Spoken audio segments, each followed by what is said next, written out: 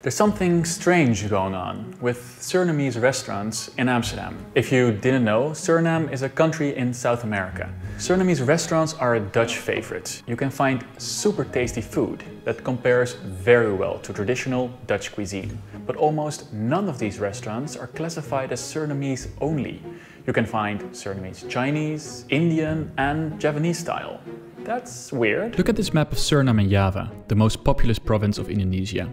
They are a whopping 18,500 kilometers apart.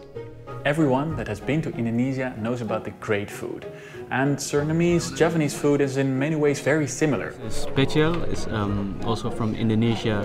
But there is a difference. Bakabana, fried banana with peanut sauce. In Indonesia they do not combine this, so it's very strange. And there is a dark reason for this. So how did the Surinamese culinary fusion come into being?